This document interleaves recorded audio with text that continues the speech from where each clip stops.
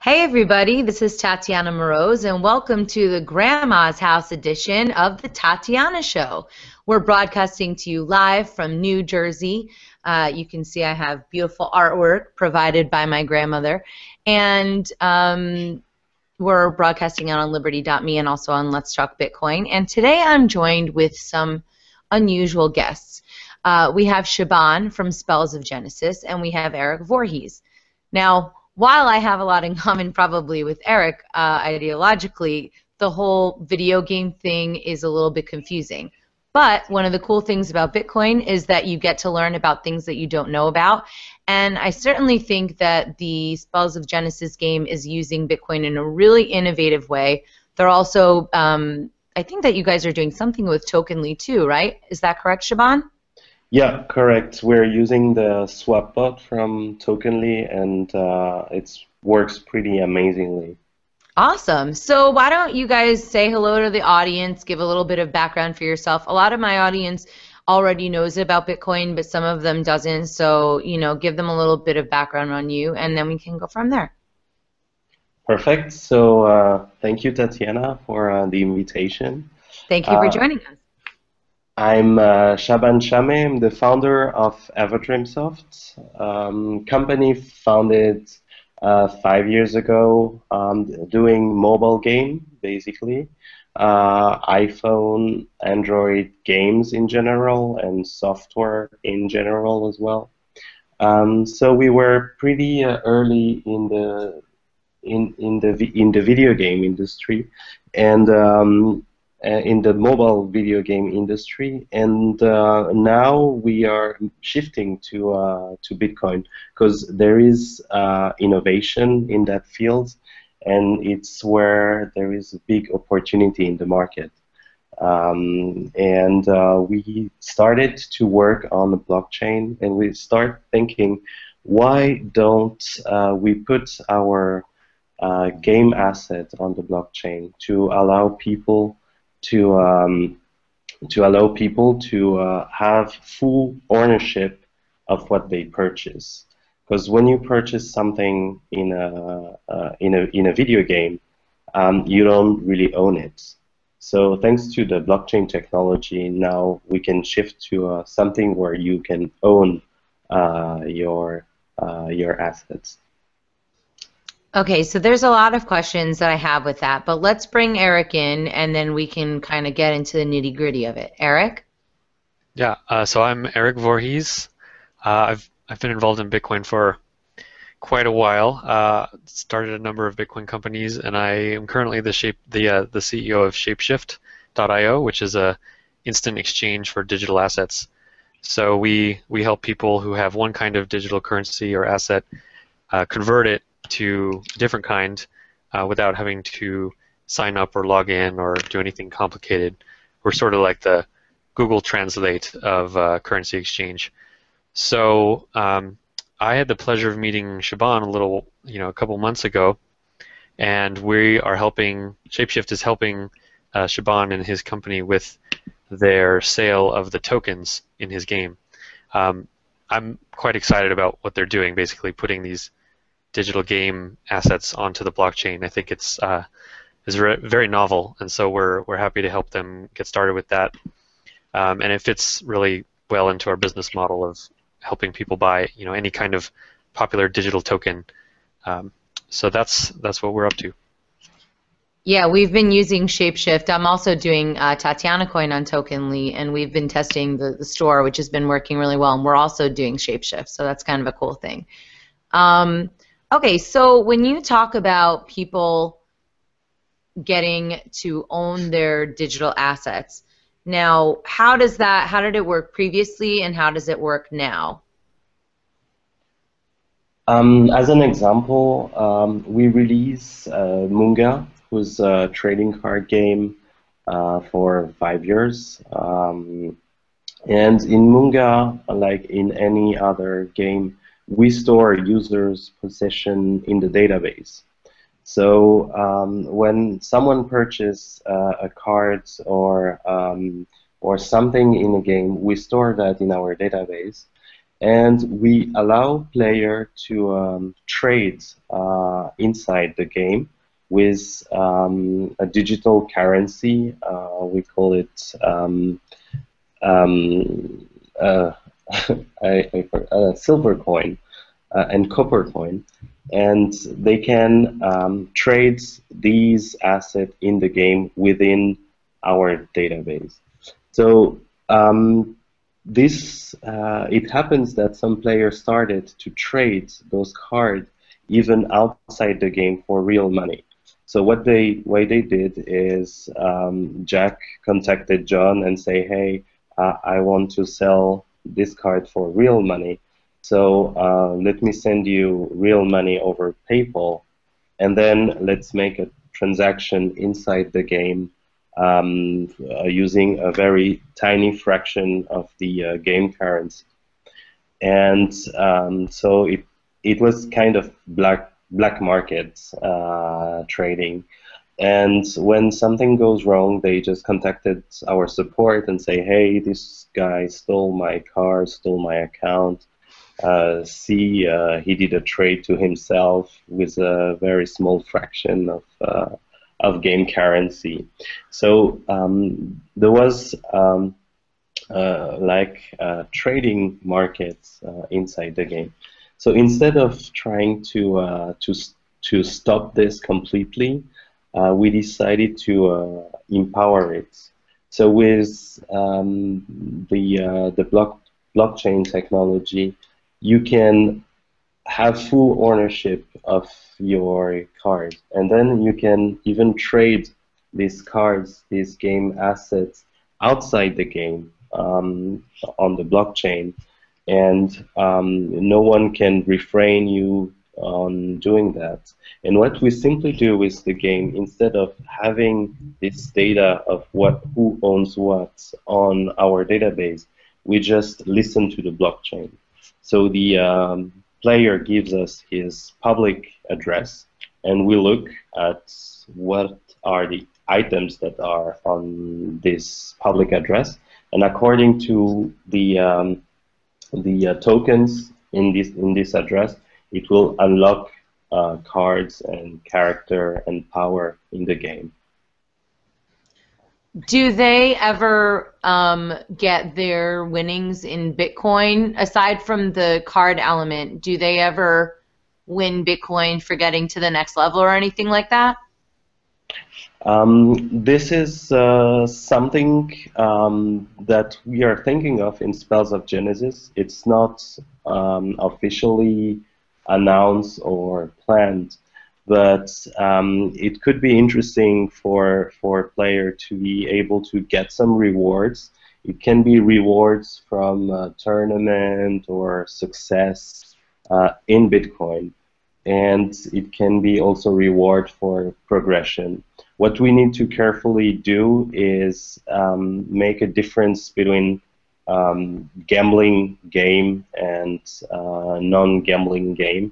So basically, it's not a game where you play to win money or to get money, but it's a game where you can purchase things and this thing retain their value, and you can transfer, sell to other player.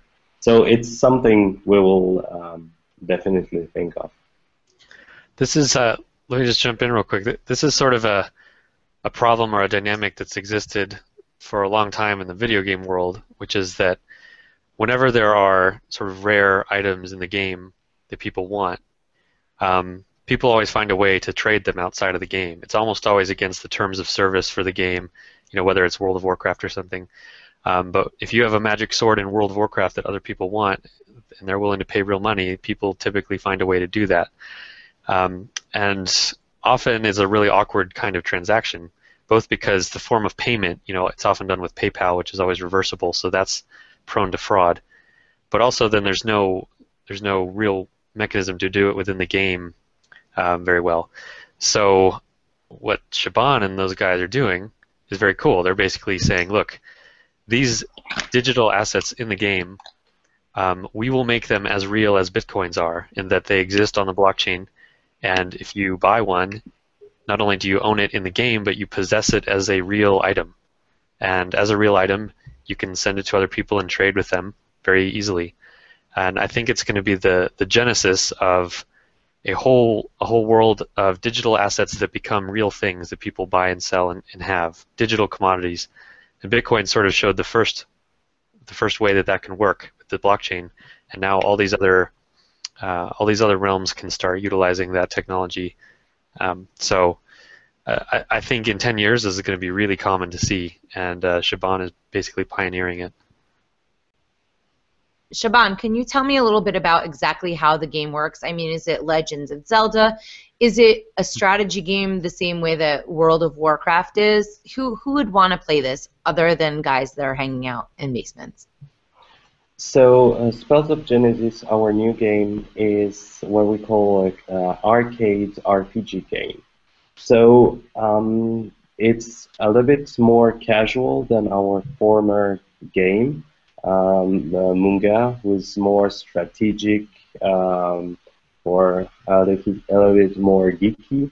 Spells of Genesis is easier. So it's an arcade game where you see enemies in the field, and you have to shoot at these enemies, a little bit like in a pool. You shoot your ball onto the enemy and try to destroy it. It's very easy, said like that, but there is some feature of strategy, because some enemies are strong against some elements. So when you shoot your balls, when you shoot your characters, your orb, you have to choose the right character that will deal the right damage to the enemy. You have to choose carefully which enemy you want to hit first, because he will have some impact on your on the gameplay. So there is literally unlimited possibility in the enemies and in the characters. So that's why it's important, and the collection aspects come into play, because you might try to collect characters that have specific powers that will help you through the game. So some character will have powers that others don't have, and you will need those specific character to finish a quest or achieve some specific thing. But you're playing against people all around the world. Yes, you're playing against people all around the world, and you're also playing against the computer, a little bit like Candy Crush, if I can make an analogy, where you try to beat the level and progress as much as possible. And do you get to choose who you're going to be? I mean, can you choose somebody that kind of looks like you as an avatar, or you just assign somebody? So there is some customization, of course. So you have your own, let's say, profile, and you can customize your avatar. And avatar are also digital assets, so you can collect also avatar and trade avatar. You have also different stuff that you can personalize in your profile. So, for example, your background page, or things that you can make on your own taste. Something we're exploring as well is allowing people to create their own content. So let's say you know how to draw, you draw really nice, or you feel like a game designer. We can imagine that you create your own character, so using one of your creations, and then you give your character some characteristic, and then you can go out and try to sell your character to other people, or you can give your character to some friends or people who will like it. Or you can also imagine to create levels. So what we call user-generated content. So you can create some game content levels and transform that as a token that you create, and then you're free to dispose of your token the way you like. So we can imagine to have a Tatiana level, for example, and people who own Tatiana coin can play these levels, for example. Okay, so they'd basically have to rock really, really hard in order to do Yeah. it. Okay, first of all, how do you control quality? I guess maybe the answer to that would be the market. And then are other games doing stuff where you can just build stuff and then potentially, I mean, I'm very unfamiliar with open source only from Bitcoin, but it almost sounds like an open source game that people can be building additional stuff on there. Am I understanding that correctly? It's not completely open source, since the game engine is developed internally. But what is open is what we can say level creation. So we allow within the game to create some parts that are open. So not everything is open, but part of it.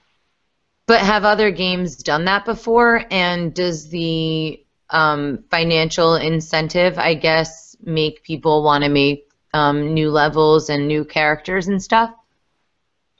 I will say yes. It has been made, and people like to do it, and usually they do really nice things and creation. In many games, you can have what we call user-generated content, but it was never in the blockchain, never controlled by the blockchain, so it's always only internally in the system, and people are not making it commercially usually because it's internal in the game, and the game don't want to be a transmitter or a platform that is selling things to the end user. So, can I jump in real quick? Yeah. To give a little context in this industry, I saw an article a few weeks ago about a Counter-Strike. Counter-Strike is a very popular computer game, and this one company, I think it was like one or two guys, they sell skins for the guns. So little, basically like designs for the guns that people have. Just completely aesthetic, totally digital, not quote unquote real at all. And they were making $10,000 a day in revenue selling these things. And this is by far, not the only outfit in town. So when these games hit millions of people, it doesn't take a large percentage spending too much money before the numbers start to get really significant. And this is in the world where buying those skins, they're not really digital assets in the way that a Bitcoin is. And now with what Shaban is doing, game assets can exist on the blockchain. So imagine how much more demand there would be for special skins for weapons if you could transfer those skins to other people. You would know exactly how many of those skins existed, and it was mathematically provable. You knew exactly how scarce it was, and then you could transfer these things between games. I think there's a lot of potential here.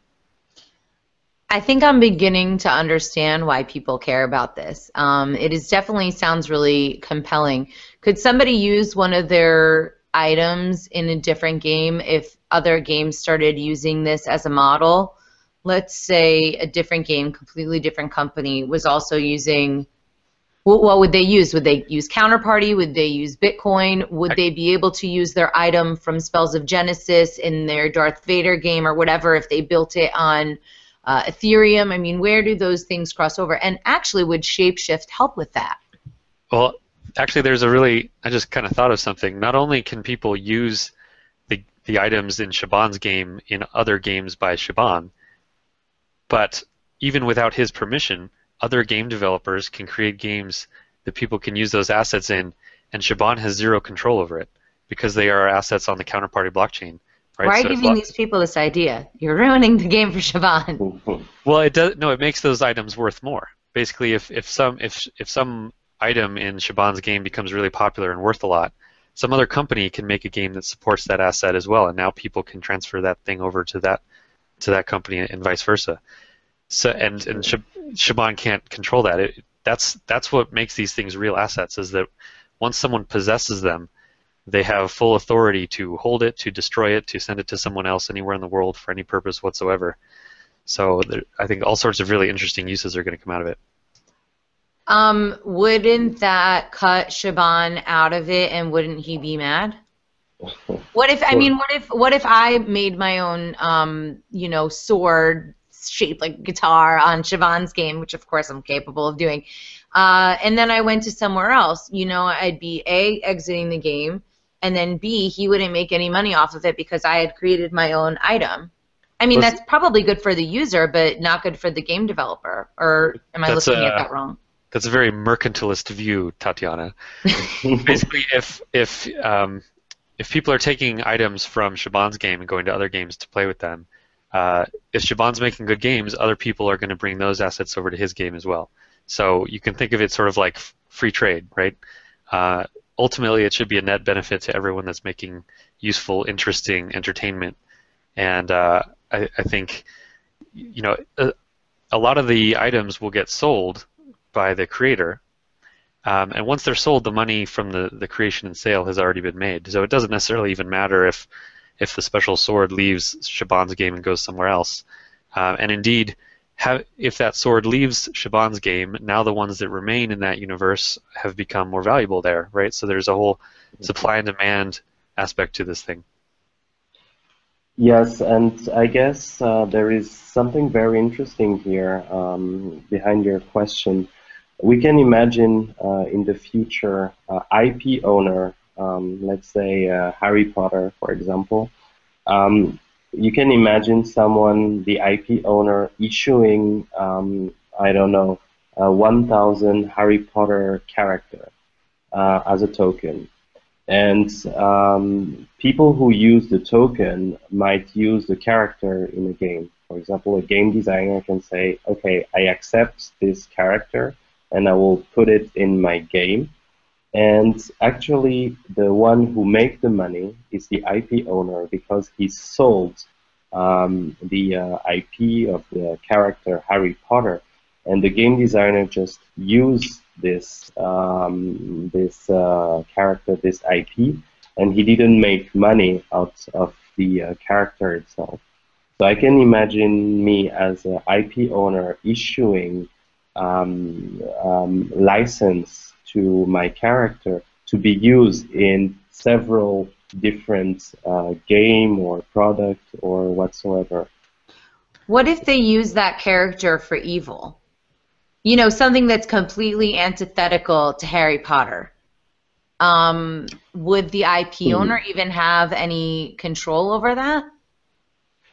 That's a pretty good question. As it's unseen yet, it's hard to say. But we can imagine that the IP owner put a set of rules where if you are using the image, related to the character, you have to comply to a certain set of rules. But it's a completely new ground here, and everything has to be built. But this is the doors that those digital assets opens, actually.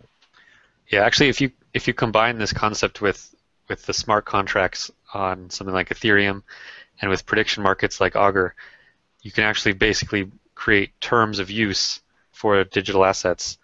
And if someone uses that asset and breaks certain terms, if the community is voting on that and observing it, like through Augur or through the prediction market, that can all be enforced through contracts. And someone who bought an asset and violated its terms could then lose the asset according to the contract's terms.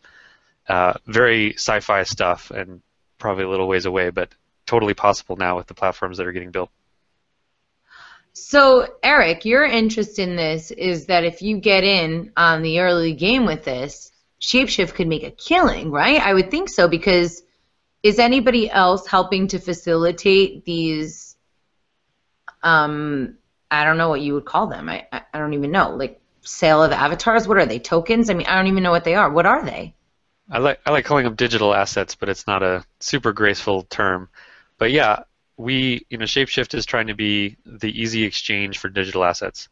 So we benefit when there are more digital assets and when they're used in a wider array of things. So if the only digital asset in the world is Bitcoin that people use for money, Shapeshift doesn't really serve a purpose. But if there are dozens of digital assets of all different kinds, some we can conceive of today and many that we can't even conceive of, people want to trade those things, and so Shapeshift has a good place for that. So something like bit crystals and the specific cards in Spells of Genesis, that's great for our platform because that shows that not only can people trade currencies on blockchains, but now they can actually trade game items. And there will be many more branches of this technology that grow as well. What other gamification through Bitcoin has been in the community? I know my friend Kingsley, he has Leetcoin, which he's been working on for a while. How do you differentiate what you guys are doing with the other projects? And are there ways that you guys can play nice together, or how does that work? You mean Shapeshift or? No, I mean other products that are using Bitcoin in the game. For example, Leetcoin I couldn't even speak to, but for example, there's something called Bitlanders, which used to be the old Filmanics, and it's basically a social media platform where for answering questions or doing more posts or engaging, you're basically earning Bitcoin. Are there other projects similar to Bitlanders? I mean, Bitlanders focuses on giving money to charity as well. So while it's a for-profit, there's a nonprofit element of it. But are there other people using Bitcoin in games, and how is it different from what you guys are doing? In this specific field, there is not much projects, but there are several work around digital world for RPGs, MMORPGs, where you can find Bitcoin, you can earn Bitcoin. There are some initiatives. If I'm correct, there is no official company that is registered who are working on such project. So maybe I'm wrong, but I think we are the only company, incorporated company, who do games using the blockchain. There is a lot of good ideas out there. And the very interesting fact in using the blockchain is that it's easy to make partnership. You can say, hey, you're building a completely different game where you can purchase, I don't know, a house in your specific game, and we can say, hey, we can reuse this, we make a partnership, we reuse this same asset in Spells of Genesis. So then we act as a complement. So when you win something in game A, you can unlock something on Spells of Genesis, for example. So so far, all initiative, all games are very different, and there is no games that are close to Spells of Genesis. But in long term, what I want to develop is to go to a platform, to be more like a platform where people can digitalize or blockchainize, tokenize their game asset, and being able to bring the gap between the different game and the different assets you can own in game, and make a platform where you can share with other game certain assets that would be usable in different ones. Okay, so one of the things about Bitcoin that I didn't realize was how much control people who work on computers actually have over the world. I made friends with this hacker guy, and he started telling me all the stuff that they have access to and what exactly they're working on. And it seems like they own the world. One of the things that I was also thinking about when you're talking about this game is, wouldn't this be a great way to onboard people into Bitcoin? But then I wonder what the population is of gamers to Bitcoin users, and I would think that the gamers would already be kind of into Bitcoin anyway. Do you have any kind of thoughts on that? Yeah, I think there's probably a few million Bitcoiners around the world, 1 to 5 million, and the number of gamers, 100 million, maybe more than that. So that would be good, right? If they all started getting into it in this way, wouldn't that help with mass adoption? Yeah, I think a pretty small percentage of people who play video games are familiar with Bitcoin, or involved in any way. It's a far, far larger market, and so if these kind of initiatives like what Shaban is doing help people learn about essentially digital assets, which I think it inevitably will. These people are already used to understanding that an item can have real value even though it's digital. So it's more just about the interface that they start to understand, and learning what an address is that you send a transaction to, and getting comfortable with that side of things. And absolutely, that'll bring millions and millions of people into the Bitcoin world. Yeah, I agree. Within our community, Munga players, even it's a hardcore community, some have a very hard time understanding Bitcoin. And so far, the tools that we have are a little bit complex, even for people who are used to computers. And one of our mission is also to simplify the experience for the user. So within Spells of Genesis, it will be completely transparent for the user when he starts the learning curve and all these assets. Instead of viewing a wallet with complicated key, or questioning where's my private key, where's my public key. They just open the game and see their profile and see their assets, and have a button to press to send a card to a friend, for example, without having to understand this public and private key. So this is a way where we want to head, because all those gamers, they are not like we are early adopters, passionate by the technology itself. They are interested in the use, and they don't care about how the technology works. They just want to own their asset and trade it. So there is a big work to be done in order to simplify this whole experience. And Shapeshift, if we really love to work with Shapeshift, because their interface and the way they handle conversion looks very easy and usable for the wide public. Do these tokens live in a Tokenly, the digital assets being created, do they live in the Tokenly wallet? Do they live in Spells of Genesis, or in a form of a Tokenly wallet in the Spells of Genesis thing?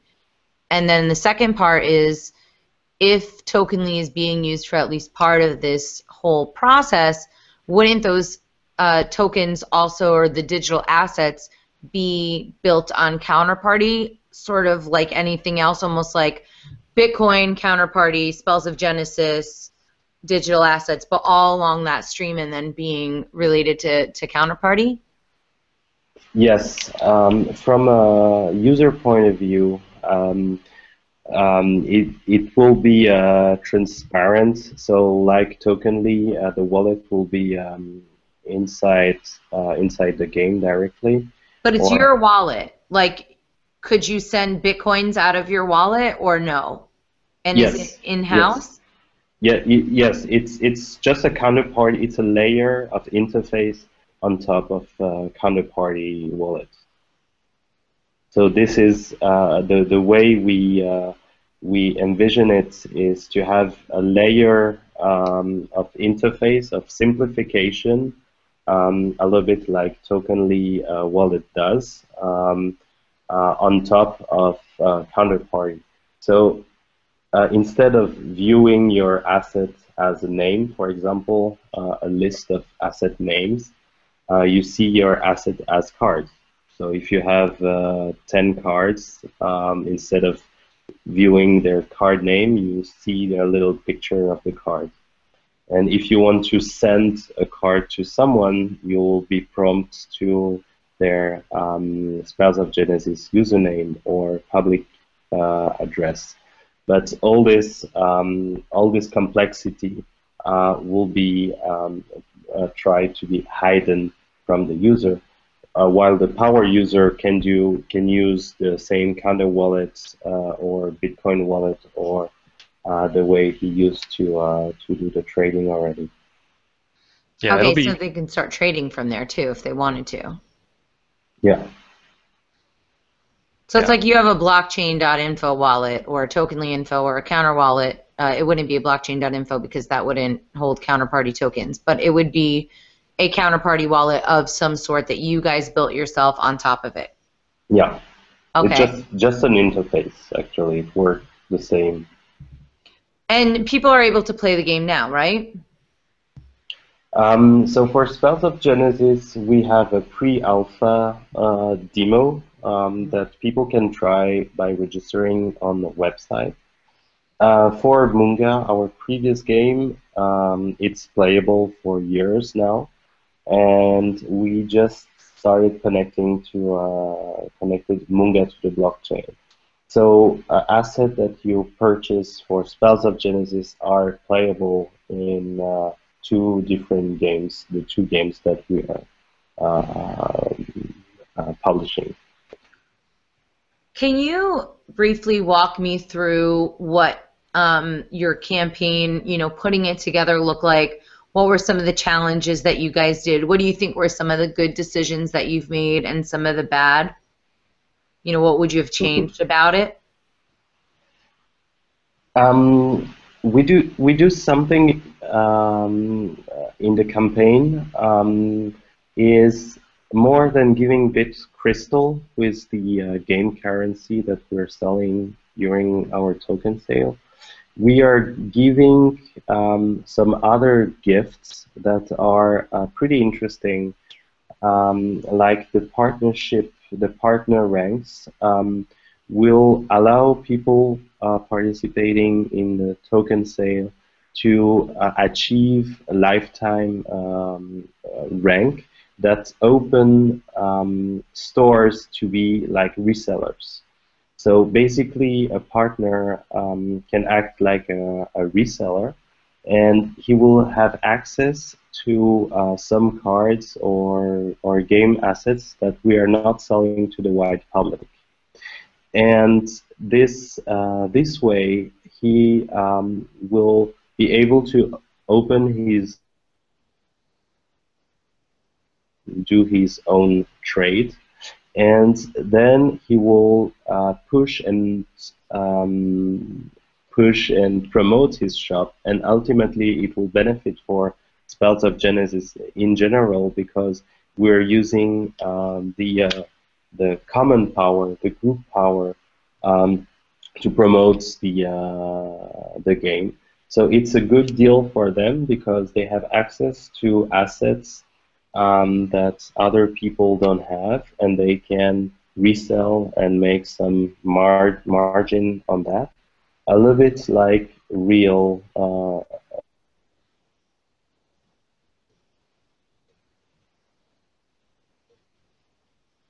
in different locations to push and promote their product. So this is something interesting we implemented in the token sale. Also, what are the bad things? What are the bad things, or what we could have done better? Yeah, like what challenges did you guys find out about? Because I know when I made Tatiana coin, it was just one dead body under another that I just kept finding under a rock. You know, there were a lot of things that I didn't see coming. So I guess that's the question to clarify. So there was one very important thing, very important decision was, are we accepting fiat currency, the US dollar, PayPal, whatever? Because our user base, our fans who are playing Munga, they're used to use PayPal and a regular thing, and we decided not to accept this, even that it cuts us from our a big user base who don't own Bitcoin and who don't want to take time to look at it. So this is a very major difficulty, because we kind of splitted our user base and say, okay, this is only for people who want to use Bitcoin.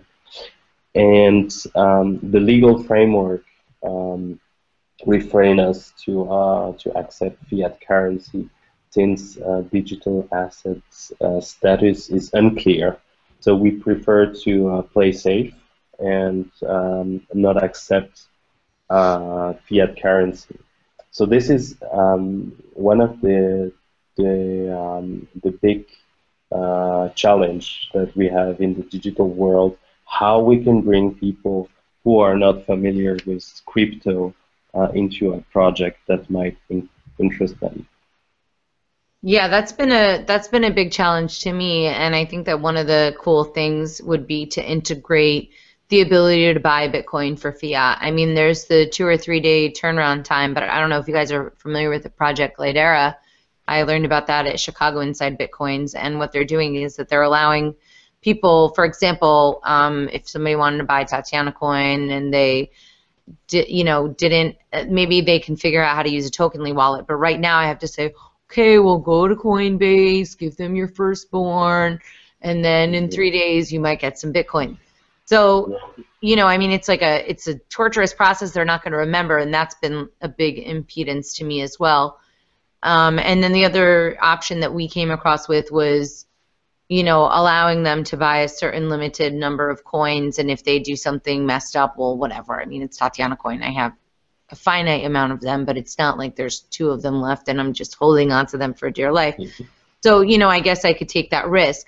But since you guys are doing something on such a higher scale, is that why you weren't able to do it? Because you were worried about people gaming the system, maybe sending you PayPal and then reversing it type thing?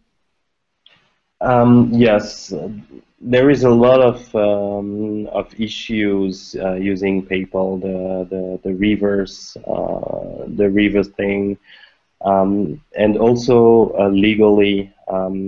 In Switzerland, if you are selling Bitcoin for fiat, you are a money transmitter, and you have to apply to license, and it's not our core business, being money transmitter. So we didn't want to focus on that, and as it's for the crowd sale, we're targeting early adopters or people who are who are able to understand the potential of it. So we decided to go just Bitcoin because those people understand it pretty well already. But when it will come to the public release, product release, we will definitely work in partnership with other company who can simplify the process for the user. We want always to have something transparent. So if they need some Bitcoin or need some digital asset for them, should be very simple they just put their credit card or do the process they're used to, and they receive the asset without having to think too much and to understand too much about how a wallet works. And this is the big challenge ahead of us.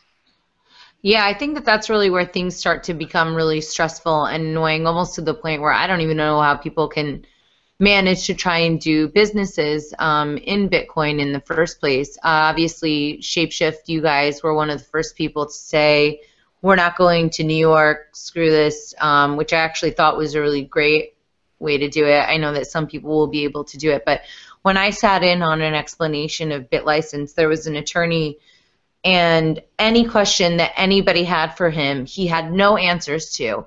And imagine you're paying this guy $500 an hour, and every response that he tells you is, I don't know, I don't know, I don't know. It's actually really a big turnoff, just like logically, you know? And I can only imagine how terrifying it would be, genuinely, as a business to try and work in New York, because you really have no idea what they're going to try and do to you.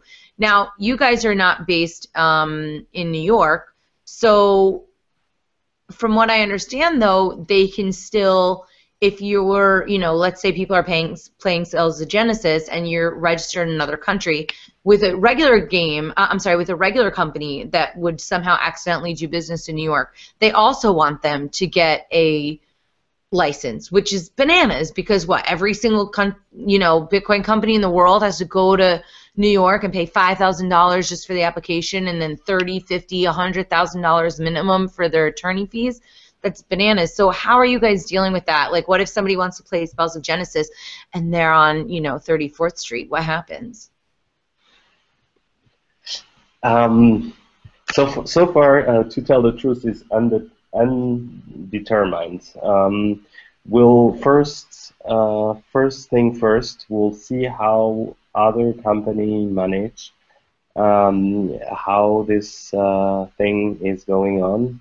Since it's not an American company, we will have less trouble than people that are on operating directly in the US. So we are gonna wait and see on this specific problem, see how people deal with that, and try to find a solution. And the worst solution will be a ban a New York citizen to play Spells of Genesis.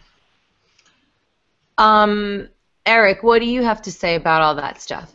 And is this something that Shapeshift needs to worry about? I feel like Shapeshift does a lot of things that are kind of wild, which is why I like it. But how do you manage the risk of the regulators torturing you to death? Well, yeah, I mean, an entrepreneur in the Bitcoin world has to be comfortable stepping into the legal unknown, because even if you want to be, a full statist and comply with every silly rule that a bureaucrat throws at you, even when you go to the lawyers, they can't always tell you. And as you said, they often will just give you I don't know. And if you really push them, they'll say, well, then you can't do it. So there's this huge chilling effect that regulators have, and I don't think they quite realize it. A regulator probably understands that if they write rules against something, it chills that something. But they don't realize that just by discussing an industry and potentially regulating it in some way, there's a huge amount of cost that goes into every business that's looking in that industry. Just talking to lawyers, or just trying to figure out what their own internal policies are going to be. So yeah, it sucks. The fact that a Swiss company like Everdreamsoft has to be thinking about New York State financial regulations when they are just building a video game that people play for entertainment. The fact that they have to think about that is very indicative of how screwed up I think the U.S. regulatory system is. And who knows how it'll turn out. But ultimately, I think New Yorkers are going to be sort of a second-class citizens for a while the crypto innovation moves on without them. Well, I think it's going to be pretty embarrassing. You know, you bring up a good point. I mean, does he now have to worry about every single country in the world being, the state of New York? But do you have to be worried, okay, well, in France, are they going to come and arrest me next time I go over to the Eiffel Tower? Or if you go to Hong Kong, are you going to have problems there? I mean, does a company, because they work in crypto, now have to be considerate of every single regulation in every single place on earth? I mean, that's ridiculous. So wouldn't New York be setting a completely, frankly, stupid standard? Yeah, wisdom is not the policy by which they figure out their course of action, though. Don't they get that though? I mean, this is. No, they're statists. They're a bunch of statists. They think that the world runs because of the rules that they have penned, and they don't realize that the things they do hold back an entire industry from building really cool stuff. Stuff that is, everything from entertainment to seriously financially important to millions of people around the world. So yeah, I mean it's terrible, and I think Bitcoin and blockchain technology in general raises so many interesting questions that are difficult for regulators to handle. Everything from jurisdiction to what constitutes money. It raises so many of these interesting questions that it's going to force a very important dialogue to happen, not only in the U.S. but around the world. And I expect a long struggle. I mean, this is sort of going to be a defining battle of our generation, is trying to figure out if people have the right to transact with each other free of censorship, free of coercion, free of surveillance, or not. And every regulator would prefer the latter. So it's really going to be about people kind of waking up and realizing that there's some really amazing technology sitting right outside their door, and all they need to do is kind of stand up and start using it. But of course, be comfortable with a little bit of legal uncertainty. Yeah, but that legal uncertainty can be utilized to throw people in jail for having unpopular political speech. Yeah. I think that would be a reason that I would be concerned. When you talk about people being able to make money off of spells of Genesis in terms of having access to the store and being able to get wholesale prices, and then they can make money on top of it, that's so innovative and really awesome. I really had my doubts about this whole video game thing, but you guys are luring me in. But wouldn't the SEC and whatever other torture regimes want to say, well, you can't do that because, I would think that you're just opening yourself up to a whole bunch of crap. Well, nothing worth doing is easy. Man. But, the thing is that what's interesting about it is that, as an investor, you say, okay, well, I can make an investment in something like a Bitcoin company of any kind, really, or I can invest in something else that may also have the same, like growth potential, whatever, that just doesn't have the risk associated with it, and that just seems really sad. I wonder what is the thought process. Okay, obviously, I don't know how Shaban is, but Erik and I are kind of on the freedom team, right?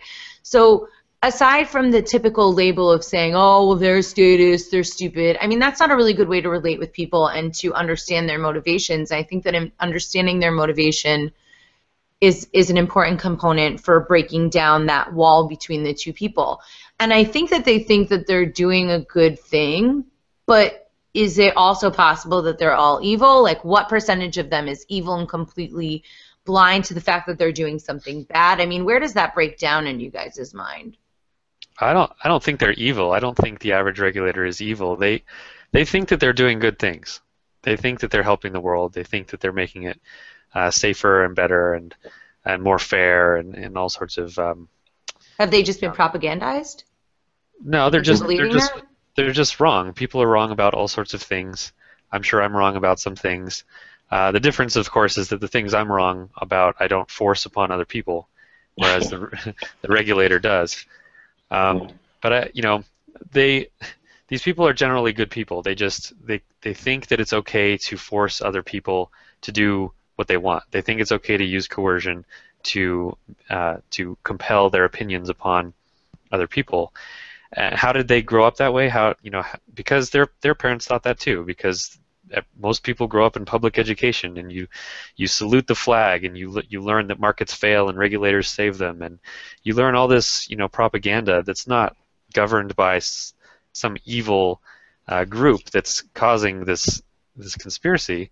It's like a mental disease that society has. Just as there have been lots of kind of social diseases over time. People think things that are wrong, and at times those are very popular beliefs.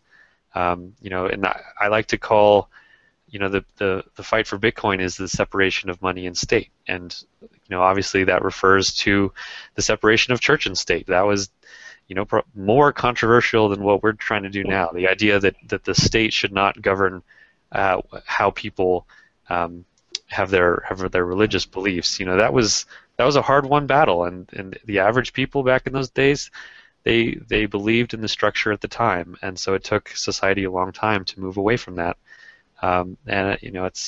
People are not going to move away from the state control of financial systems very easily either. But for the same reason that people have the right to be free in their religion, they ought to be free in their transactions and their finances as well. I agree with everything that you said, except that, and I'm not genuinely trying to be conspiratorial. I feel like that's a way to turn people off, but that agenda is set by somebody. It's not like everybody just went to school and they're like, I don't know, what should we do? Maybe we could salute the flag. That's a great idea, Bob. And then they start saluting. I mean, somebody came up with that as part of the, process, right? And I think that's really where we run into issues, because we have this massive ability to tell people what to think, whereas before people were segregated. They barely had telephones, much less the internet. So now it's almost like a massive melding of the minds into whatever X person or X group of people says that they should be thinking about. Well, just as people that understand markets, I think, understand the concept of spontaneous order, where markets aren't based on some central entity guiding them toward producing things that are useful. It's a spontaneous process. And in the same way that societies have spontaneous order develop in certain ways, they absolutely have spontaneous disorder. Concepts and dynamics that spontaneously happen that aren't necessarily good. And I think the desire to control other people is one of those, and causes the statism that we all have to deal with. So how do you guys sleep at night? With just really good lawyers, or you think about the positive stuff that could potentially come out of this? I think what it drives is we cannot be driven by fear. Being an entrepreneur is like jumping into the nowhere. So it's a part of the fun, because innovators take risk, and at some points we have to jump into the thing. Yeah, I've got plenty of lawyers, of course, but I don't sleep well at night because of the lawyers. I sleep well at night because I know that I'm doing something important. And even if it's scary, and even if the state might like to hurt me and take my stuff and ruin my days, I hope to have lived a life that I can look back on and say, yeah, I built things that were useful to people, and I didn't cower in fear at the government that was in front of me. I like you guys' attitude. I think that's good. I recently started a business, Crypto Media Hub, and then, Tatiana Coin was totally weird. And it's really remarkable to me just how many roadblocks there are because of the state in terms of expenses for your company and everything like that. So that's been I don't know, I feel like people out there should be doing more entrepreneurship, but it is really, really difficult, and unnecessarily so. Like, I think that there are already inherent things in that are super difficult, but then to also have that additional component, which easily makes up 30% of your torture that you have to deal with. So I don't know. It's just hard. I admire what you guys are trying to do, and I think that it's really cool. Real quick, what do y'all think about this whole XT debacle? Oh, we're not allowed to talk about that. Really? Oh, why? Because everybody else is talking about it 24/7? No, because it's censored. Didn't you get the memo? No, I didn't. No. Oh, Wait, are you serious? You're going to be in trouble. You're going to be God. in trouble. So Joshi's coming to get me. So is Bitcoin doomed? I guess that's my question. No, of course Bitcoin isn't doomed. I'm pretty much of the opinion that there are a lot of decent paths forward regarding the block size debate. I don't know that any of them are terminally bad. They will change and shape the way that Bitcoin is used, but none of them kill Bitcoin. So it's one of many growing pains that Bitcoin has to face and get through, and I see no reason why it won't. I did not appreciate the price drop, for the record, at all. Not at all. Yeah, not at all. Yeah. Because it's been such a brutal couple of years with the price. I mean, some people are like, who cares about the price? Like, I do. I need money. I care about the price too. Yeah. I care about don't get those people. Those people are snobs. I don't listen to those people. When they say that, I'm like, forget it. I'm not listening to you at all about anything anymore. But, it's I good mean, to I care would like about to see it go up. Yeah. Well, Ultimately, people just need to take a long-term view of it, right? I mean, Bitcoin is not something that happens in a year or in 5 years. It is it's a technology that completely changes the world, and that's something that happens, in a decade or two. And if you have your time horizon as more than just several months or a year, Bitcoin's still doing tremendously well. It has been the best performing asset since it started. There's nothing else that has achieved the returns that Bitcoin has since its foundation. And even though it goes up and crashes and causes a lot of misery for the people who buy at the wrong times, as long as you're buying because you understand what it is, it is a piece of a technology that is likely going to change the world. But there are tons of risks, and it's not for the faint of heart. I totally agree with that. I'm never anti-Bitcoin, but I definitely can get grumpy when the price goes down, especially when people are asking me, hey, what's the price of Bitcoin? And I have to tell them, and then they're like, oh, Bitcoin must be screwed. And I have to explain to them, no, it's not. Trust me, relax, simmer down. And then, we had all this stuff with the markets the past couple days, crashing and burning to the ground, and I guess the gold price is down, which is arguably manipulated and stuff, but I mean, maybe that would do good for Bitcoin. I'm not really sure. Yeah. Well, all financial assets move around.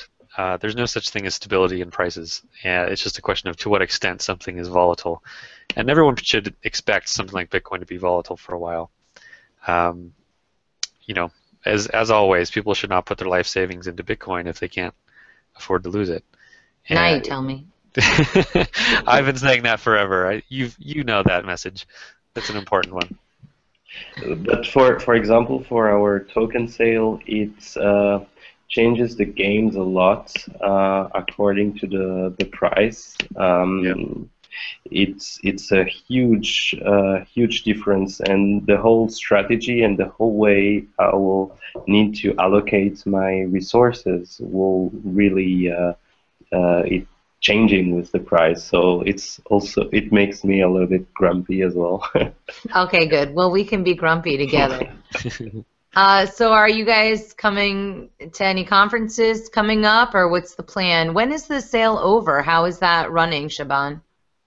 So it's over next Friday, the 4th, or the 3. I'm not completely sure, but next week it's over.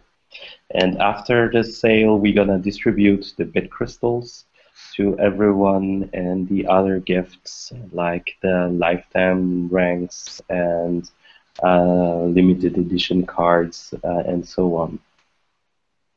So if you want to participate, it's not too late. You have 1 week to go. I think some people are focusing on the cards rewards, like the Satoshi. I think the the partner ranks are very interesting because it opens access to different shops to be resellers, and that's exciting. I think it's exciting opportunity on participating to this token sale. Price notwithstanding, how much have you raised so far? 850 Bitcoin. Wow. Okay, so that's quite a bit. And then when would the game actually be launching? When am I basically going to get to create my own Tatiana avatar and play a video game for the first time in 20 years? So in December, you're gonna have a for good Christmas. Yeah, you're gonna have a good preview, and the final polished product will be beginning of next summer. Okay, cool. I think I could wait that long. What about you, Erik? Are you gonna play Spells of Genesis? Hell yeah. Yeah, we actually have there's a shapeshift card. So there's a game asset that Shaban was nice enough to create for us. That's the shapeshift. It's called Shapeshift Wanderer, and it's like a special card in the game. So I want one of those. Yeah, like there's all sorts of fun stuff that can be done. And so there's only ever going to be 1,000 of these cards, and we've been selling some of them on the site, and they give special powers within the game. And some people will buy them to play them in the game, but they are real financial assets, and so other people buy them just to speculate or to trade later on if they believe the value will be higher or lower. So yeah, it's very interesting. I feel like there should be some more, doctorate theses written about these kind of things in business schools and all that. I actually think it's much more compelling than I thought it was going to be. It's actually pretty big deal. I'd like to say to all the people that are listening that are going to be playing Spells of Genesis, please consider perhaps making a card about me. And here's the secret power, right? I would go up to people and I would sing, and then they would kind of fall asleep, and then you could sneak past them to the next level, kind of like a siren. Oh, brilliant. Just putting it out there. I mean, people are thinking about it. You can't have this game only be for guys. You have to have more girls in the game. Do you think a lot of the people that are playing, what percentage are guys that are interested in this, and what percentage are women? We have 15% of a woman in the base. Yeah. Okay, cool. So, Shaban, are you speaking at any conferences anytime soon? Nothing decided yet. Okay, well, I hope to see you sometime and meet you in person. How about you, Erik? What's up on the agenda for you? Just working on Shapeshift. No big travel plans in the near future, so just got to keep building. Is there anything new and exciting about Shapeshift that's coming up? I feel like the functionality is really awesome and really straightforward, but are there any kind of new developments that you guys are planning? You don't have to tell me if it's secret, but we had an awesome idea last week that's going to totally revolutionize the world, but I definitely cannot talk about it right now. Is it true? Is that a true thing? Yeah, that's true. Yeah. I have something to look forward to besides the price going up? Yeah, but Ben Losky called and said we can't do it, so sorry, world, you won't get to have it anymore. He's so annoying. He's always breaking up the party. He's like when your parents come home. That's what Ben Losky is. Yeah, except I actually love my parents, and they helped my life quite a bit, and he's just imposing his will upon everyone who is not his progeny. Oh, well, yeah. Screw that guy then. Yeah, Ben Losky, you're awesome. Don't worry. I definitely like you in case you ever not like parents at all. He's not like parents at all. That's funny. All right. Well, listen, guys, this has been very cool. Tell me where people can find out more about your stuff.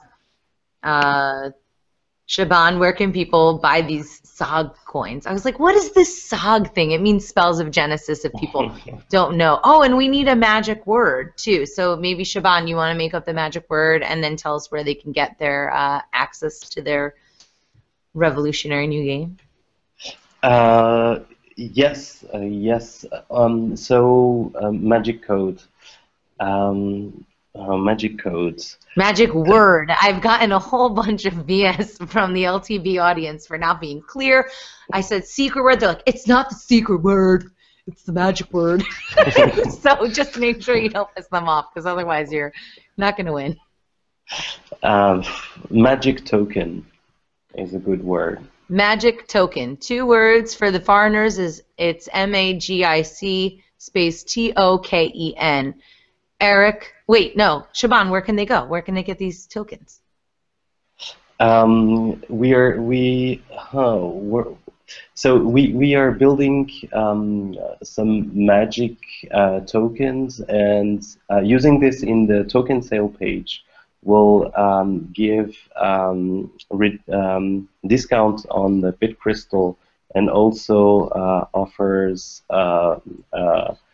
some magic tokens of our own, especially for people who triggered this magic word. And So what's the website? It's on bitcrystals.com, www.bitcrystals.com. Otherwise, all information is also findable on spellsofgenesis.com. Very cool. That's awesome. And Erik, what about you? Where can people find Shapeshift and find out more about what you're doing? Shapeshift.io is our URL. And on Wednesday, in 2 days, we are releasing another 25 of the special Shapeshift Spells of Genesis cards. So they tend to go very quickly. We haven't released what time we're going to put them up yet, but if you subscribe to our newsletter, we will definitely tell you, and just watch our tweets. So Wednesday, Shapeshift.io, you can buy these cards with any kind of cryptocurrency, and it will absolutely make your day. Can I use Tatiana coin to buy them? No, not yet. We don't have every coin, digital really? asset. All right, you got me. False representation. I'm going to Lasky. Oh crap! All right. Well, we'll get Tatiana coin up there, and then you can buy it. I hope so. This has been so fun, guys. I genuinely didn't know how it was going to go, but I definitely want to try the game really soon. Thank you so much for joining me. Thank you to Liberty.me crew for always being so kind and helping me set this up and supporting all of this stuff. Let's Talk Bitcoin audience, y'all are my homies. I hope to get this episode up by Wednesday, especially for that specific promotion, but if they don't get it, please don't hurt me. Check me out at TatianaMoroz.com. You can find out about Tatiana Coin there, or if you need advertising or marketing or PR for Bitcoin, go to CryptoMediaHub.com. We will be back next week on Monday night at 9 p.m. live. I don't know who our guest is going to be. I'm vaguely considering taking off for the summer, but I'll try not to be lazy and bring you guys some good stuff. As always, thank you very much for listening, and thanks very much to our guests. Thanks, everyone. Take care. Thank you. Everyone. Oh, and also more episodes are found on letstalkbitcoin.com in the archives on my blog, and also at Liberty.me. So all of the old episodes, you can catch up on that too. Thanks, everyone. Peace out. Bye. Thanks. Bye.